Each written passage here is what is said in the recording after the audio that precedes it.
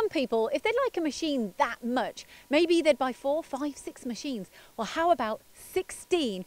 Here at R&G Precision in Wellingborough, they purchased 16 FANUC ROBODRILLs.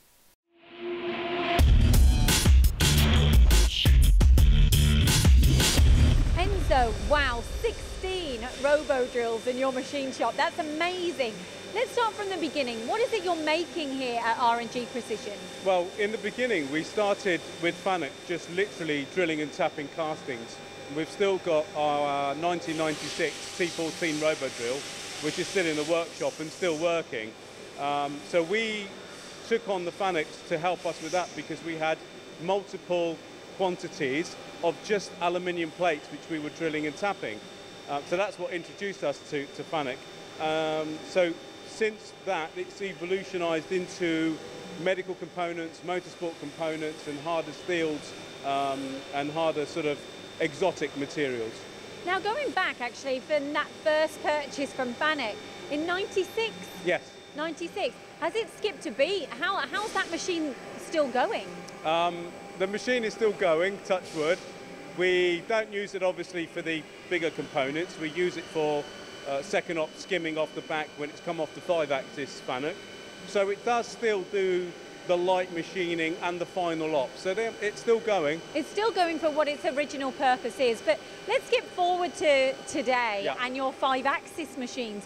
What made you go and take the leap up to 5-axis? And why did you consider the RoboDrill for that job?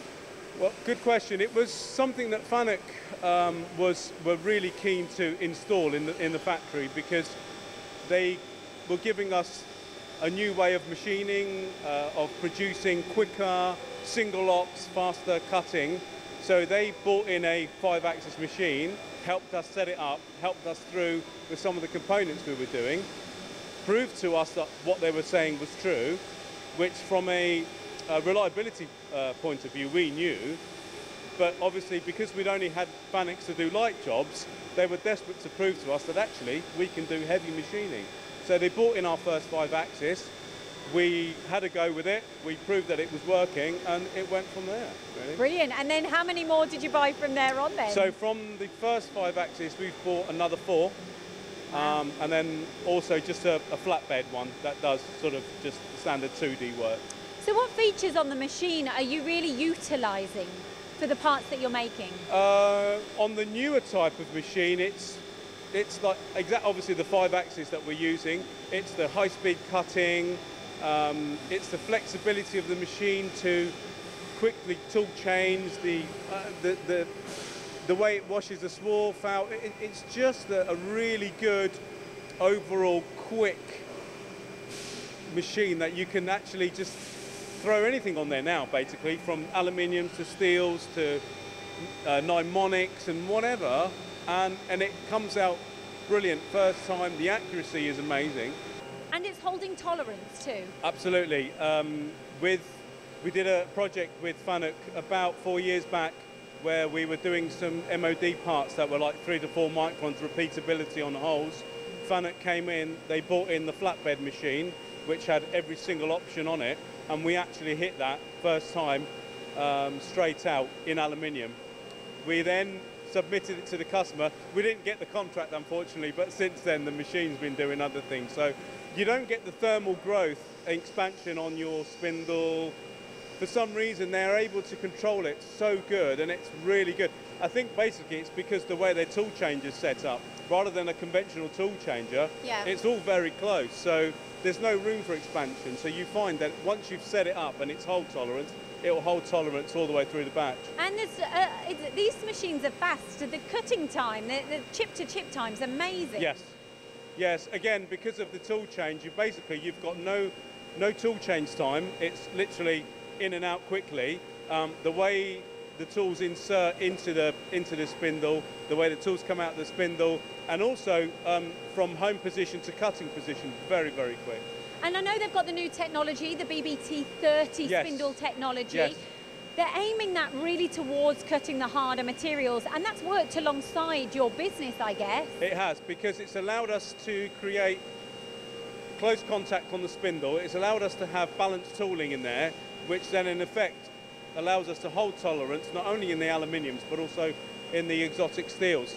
And any more improvements that you've noticed over the years? Well, in fact, Lindsay, there is a part that we're actually machining now on the RoboDrill, which with the earlier machines we never would have managed to do that. And that's simply because of the way that they've come forward from the new taper, the new BT30, the faster machining, the more accurate spindles, and you can take heavier cuts now and do jobs that, again, as I say, you never would have thought of doing before. The biggest improvement is the interface, the software, the touchscreen, the cutter compensation, the way you can tune the machines and the amplifiers. It's fantastic the way the engineers can come in, and if you've got an issue with finishing or vibrating or anything, don't ever think that it's the tool or it's the material. Call them in, they'll come in, they'll tune up the servos, and I can guarantee you that the finish will come out as you want it. They are such a machine that you can just adjust to what you need. It's incredible.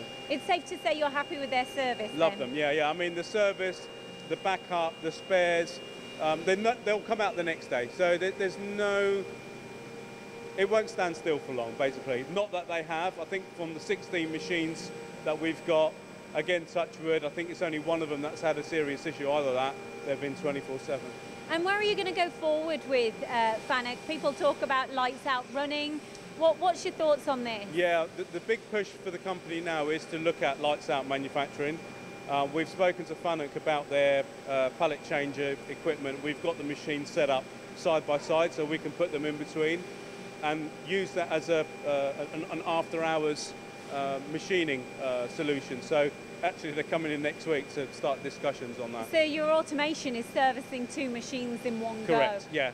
And these, are they cost-effective machines? What's the return on investment on the RoboDrill? Okay, so obviously depending on how you go for it, I would say it's one of the most cost-effective machines on the market for what it does. Again, you need to have the right jobs for it, like any machine. If you've got big, long-running jobs, then that's going to have loads of tooling in. It's not for you, but most of the stuff, 96% of the stuff we do is really quick, small turnaround. So return on investment is phenomenal because they're not overpriced, they're reliable, and they are workhorses. From the very first one we bought, where it was, you know, like an old screen and it had like the buttons underneath too. Now the touch screen, they've come such a long way.